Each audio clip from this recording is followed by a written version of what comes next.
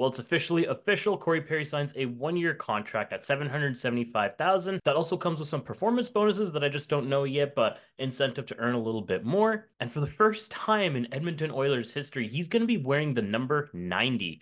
And that's pretty cool because that's kind of a combination of the numbers that he's had throughout his career. Most recently, he was wearing the number 94 with the Chicago Blackhawks, but starting his career with Anaheim, he wore the number 10. Now, I actually have another video that I'm shooting after this where I'm going to go into what could have been a trade offer that was made from then GM Brian Murray that would have seen Corey Perry come to Edmonton over 20 years ago. So stay tuned for that a little bit later today. That's it for this one, though. Corey Perry, it's official. He's a member of the Edmonton Oilers.